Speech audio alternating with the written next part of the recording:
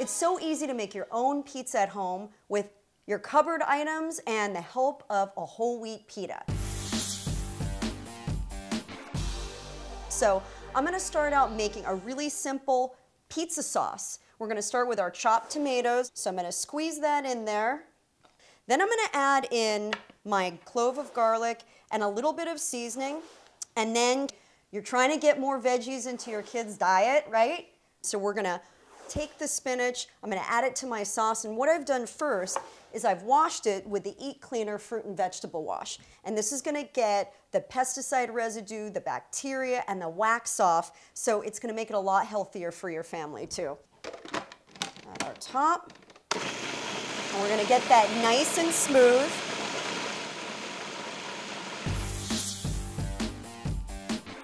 Okay, I've got my sauce ready. I'm gonna spray a pan with a little bit of nonstick spray.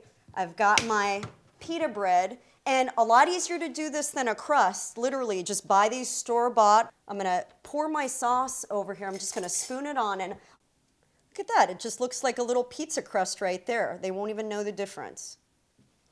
And then here's the fun part, okay? You get your kids into the kitchen to make their own creations. I've got the low-fat mozzarella cheese, some red bell pepper.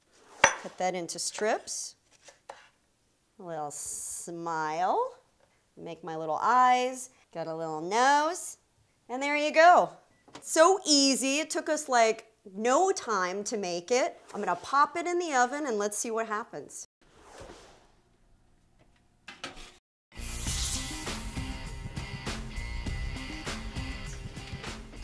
Adorable. We've got our personal pizzas made with whole wheat pita bread, low-fat, non-dairy cheese.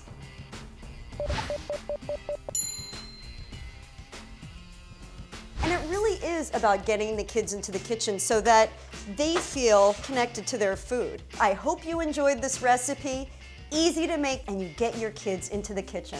And no waiting for the doorbell to ring. Enjoy. Ready, set, cook. Subscribe or watch another Recipe Rehab how-to video right now.